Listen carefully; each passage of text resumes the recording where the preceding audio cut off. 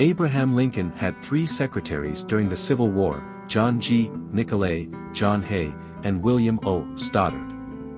They were fiercely loyal to Lincoln, whom they affectionately called the Tycoon.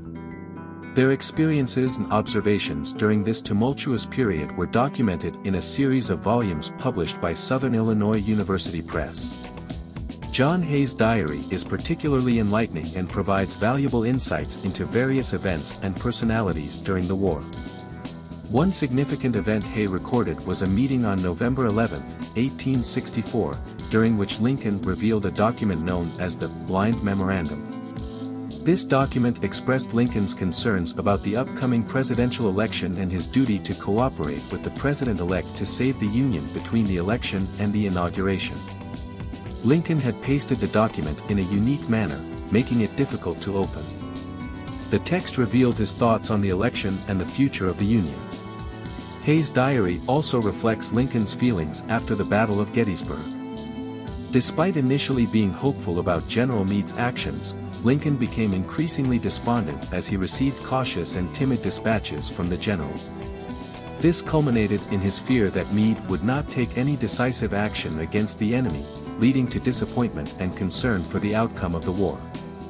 Nicolay's accounts also provide valuable insights into Lincoln's reactions to various military events, such as George B. McClellan's retreat after the 7 Days battles.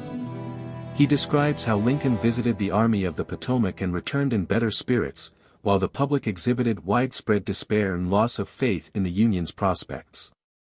Nicolay's observations underscore the challenges the Union faced during this critical period of the war. In August 1864, Nicolay expressed concern about the volatile political situation and the emergence of new candidates to supplant Lincoln. He believed that the nation had reached a turning point in the crisis and lauded Lincoln's patience and resilience.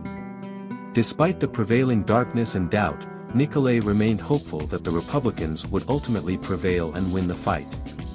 William O. Stoddard's recollections of Lincoln have been met with skepticism from historians, particularly regarding his claims about managing the substitution of Andrew Johnson for Hannibal Hamlin as the Republican vice presidential candidate. However, his autobiography contains valuable material, including his first-hand experiences of sorting through the Daily Mail addressed to Lincoln. Stoddard's perspective provides unique insights into the concerns and attitudes of the citizens during the war.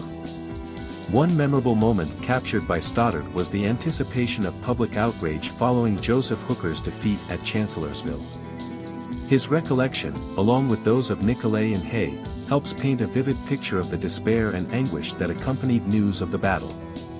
The White House was engulfed in a sense of doom as the nation braced itself for the aftermath of yet another devastating loss.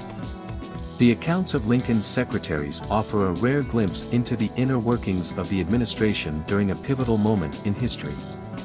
Their perspectives, coupled with the meticulous efforts of scholarly editors and university presses, serve as a reminder of the invaluable contributions to our understanding of the Civil War.